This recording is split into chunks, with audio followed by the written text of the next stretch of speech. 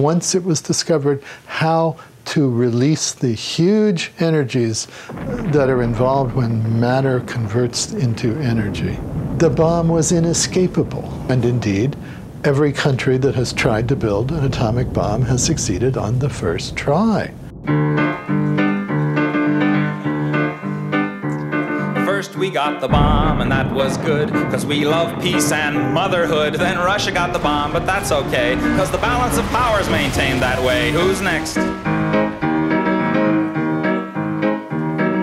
France got the bomb, but don't you grieve, because they're on our side, I believe. China got the bomb, but have no fears. They can't wipe us out for at least 5 years. Who's next?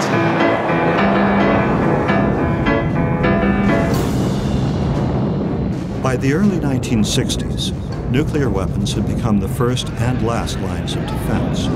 Weapons development and deployment accounted for nearly 10% of the gross national product in both the United States and the Soviet Union, as the two nations stuffed their arsenals with ordnance both large and small, including a miniaturized version of the Hiroshima weapon that could be fired from a cannon.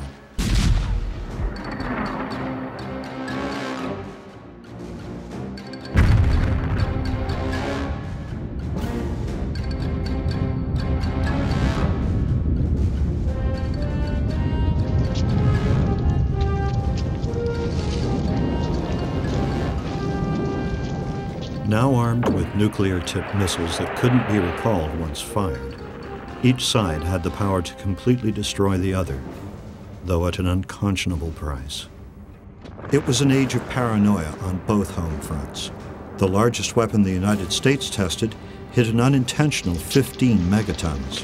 The Soviets quite intentionally topped it. They detonated a 60 megaton bomb. This thing would have had a fireball maybe 10 miles across, a fireball, and must have destroyed hundreds and hundreds of miles of Siberia, where it was tested by dropping it from a plane.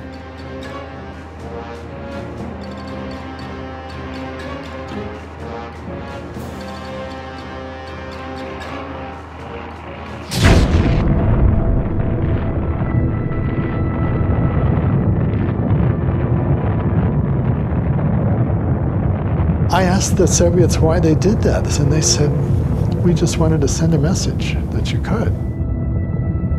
And that's the dirty little secret of all those tests that we did in all those years.